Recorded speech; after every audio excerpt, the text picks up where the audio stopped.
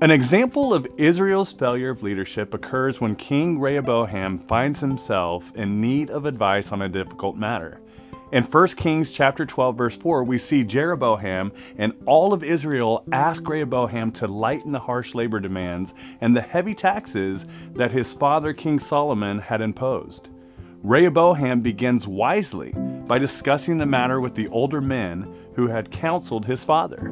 In 2 Chronicles chapter 10 verse 7, the older counselors advise him to reduce the burden as the people asked, saying, "If you are good to these people and do your best to please them and give them a favorable answer, they will always be your loyal subjects." Rehoboam apparently doesn't like this answer, so he asks his younger friend's opinion. They advise him, "This is what you should tell those complainers who want a lighter burden. My little finger is thicker than my father's waist.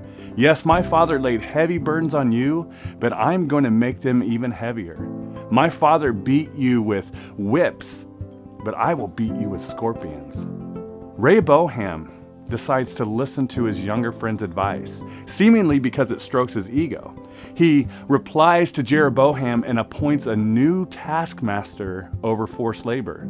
And the people responded by stoning this taskmaster to death and rebelling against Rehoboam, who never succeeds in ending the rebellion.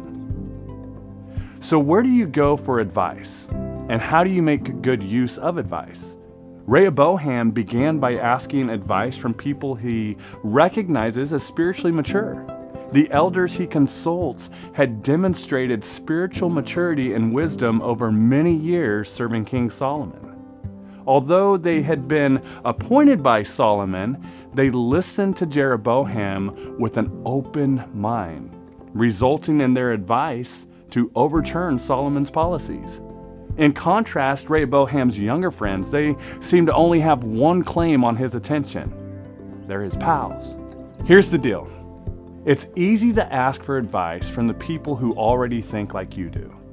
But do you have access to people who are spiritually mature, who can listen with an open mind and are not afraid to tell you something you'd rather not hear?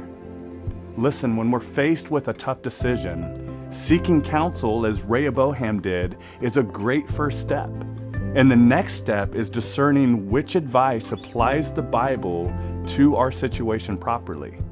We need to carefully sort through the advice, filtering it through the Word of God and the Word of God only. In Rehoboam's situation, the good advice would have required him to exercise patience, kindness, generosity, gentleness, and self-control. Had Rehoboam been willing to receive God's Spirit, this good advice would have led to peace for the whole nation. In contrast, the bad advice tempted Rehoboam to give in to his own envy, haughtiness, boastfulness, and ruthfulness, and to gratify his own ego. It's no coincidence that good advice often requires us to grow spiritually, while bad advice tempts us to give in to temptation.